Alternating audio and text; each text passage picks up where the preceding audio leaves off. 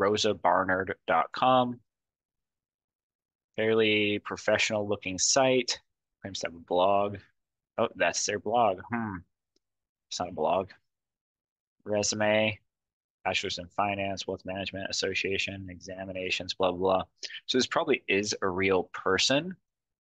There probably is a real financial analyst named Rosa Barnard, but this is not her site.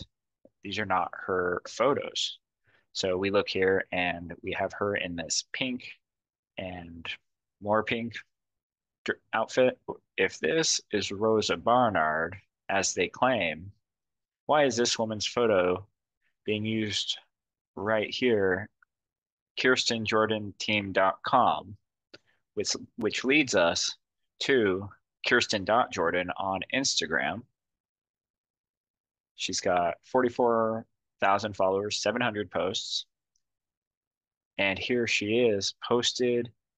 When was this? August of 2021, she posted this photo.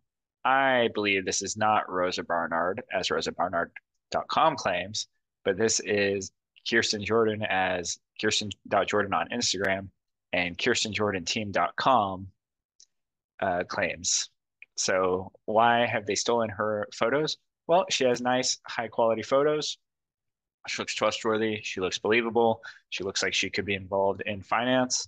So they want you to contact her. And what they're going to do is get you onto a fake crypto site. And this is going to be a crypto exchange or an investing platform. It's all owned by the scammers. And any information you provide them, they now have, such as your email address, which they probably have from the beginning, the password you use on that crypto exchange, any identification you provide them in order to deposit or withdraw, and any crypto you send them. So you have quite a lot of your information, and you will not be able to withdraw anything from these sites. It's gone once it's there. This is not Rosa Barnard. This is Kirsten Jordan. Thanks for your time. Stay safe out there. Bye.